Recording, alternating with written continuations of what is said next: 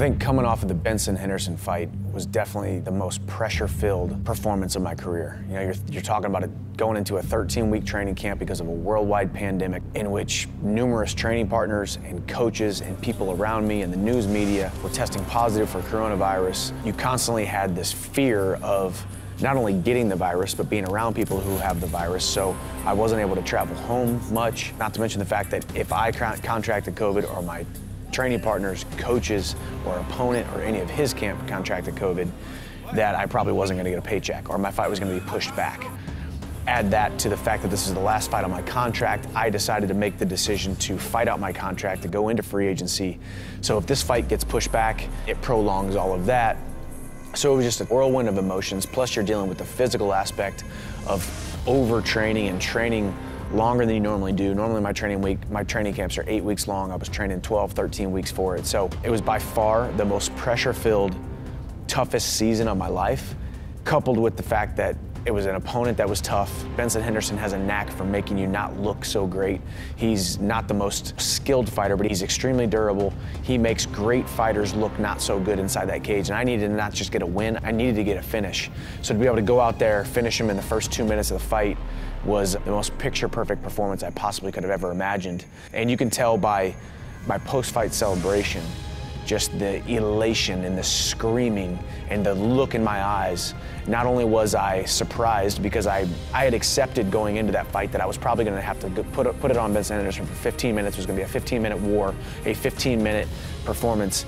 Ends up being a 2-minute fast knockout, and it was probably one of the greatest moments of my professional career, my greatest performance of my professional career thus far. We took that momentum going into free agency, and the next move was big.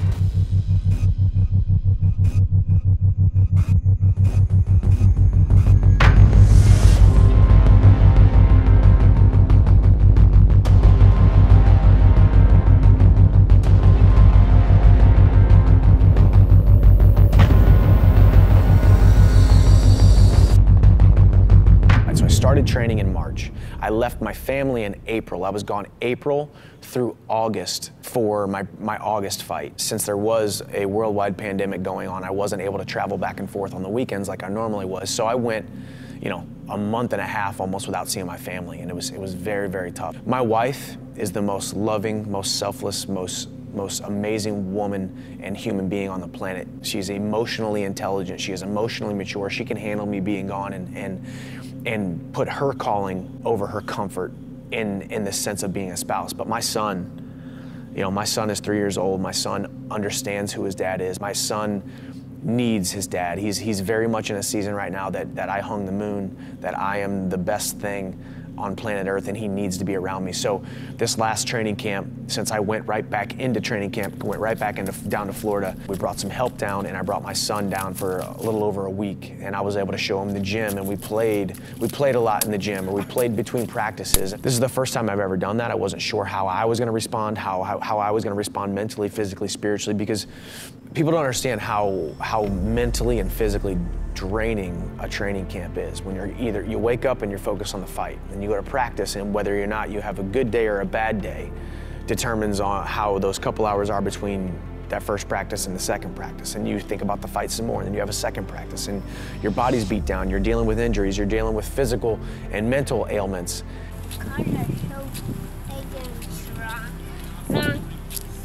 Strong, so they can't, so you gotta work both, right? So when you fall, you're getting, and that car's gonna move it, you would hit you, and it's gonna, see that car? Yep. That car's gonna move. Red shoes? No. Which guy? That one. Okay. Listen, they're all professionals, okay? So we gotta listen to them, okay? Okay, Daddy's gotta warm up, okay? I loved being around him. I loved that every day I got done with practice, I did the extra work, I did what I needed to do, but as soon as I was done, as soon as I hit the showers and got dressed, I wanted to go see him. I wanted to go spend time with him. Even if it was just walking around the lake, or it was just watching him play with his cars or playing with his cars with him, or just one day we took a nap together. One day we just cuddled for 3-4 hours and watched TV together. For me, it was perfect. I rested, I recovered, I was built up. My spirit, my heart was full by being with him, because as a professional fighter, as a professional athlete, or just as a man trying to accomplish anything in life, there's a lot of people who can relate to this.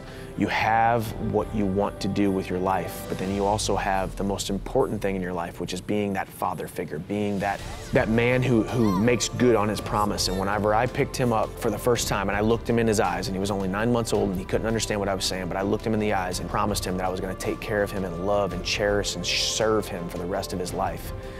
I want to make good on that promise, and I want him to grow up knowing that his dad wasn't there all the time because he was out there pursuing what God's calling on his life was. He was a man who did the best that he possibly could in each and every scenario to be the best father, the best husband, the best man that he could possibly be. When I go right back into training camp now, I'm going to make sure I set the wheels in motion to be able to have him come down for almost all of training camp, be with him as much as possible.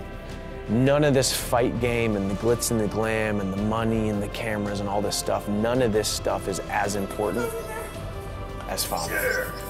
World champion is great, millionaire is awesome, and famous is cool, but father is where the rubber meets the road. Father is the most important title, the most important thing I will ever be called in my entire life. And I can win the world title 100 times over, but that's not going to mean a thing unless my son is taken care of, unless my son and my wife think that I'm doing a good job at home.